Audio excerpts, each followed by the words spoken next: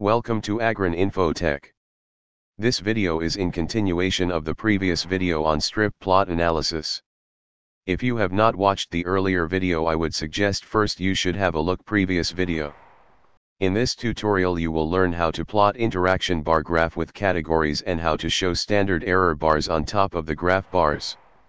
In previous video I plotted interaction bar graph which actually does not look good. We can change the graph to reshape it in better look with categories for treatment factors. For this first we need to aggregate our data by varieties and fertilizer and specify that we want to return the mean, standard deviation, and number of observations for each group. Use this command in our console to get these results. After this, we shall need to do a little manipulation since the previous function returned matrices instead of vectors. Use the function of do.call.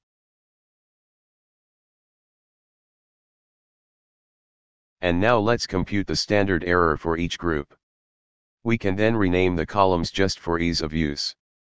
To calculate standard error, divide the standard deviation with number of observations used to calculate the deviation.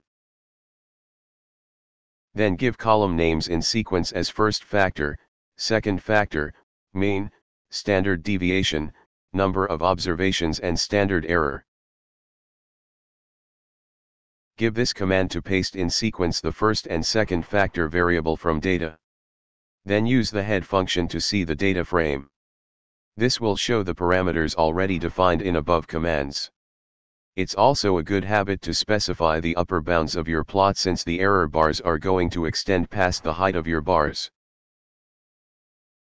Get the matrix of mean for interaction term with tapply function. Use the same tapply function to get the means and standard error.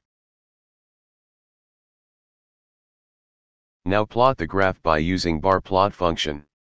Define different parameter for the bar graph height, beside, y-axis limit, main title, y and x-axis labels, border and legend. This will plot a nice bar plot but it lacks standard error bars.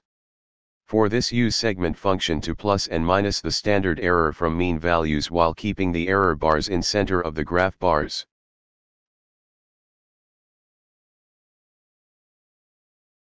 Now we need two arrows or cap for standard error bars. Use arrow function to add cap on standard error bars both on top and bottom.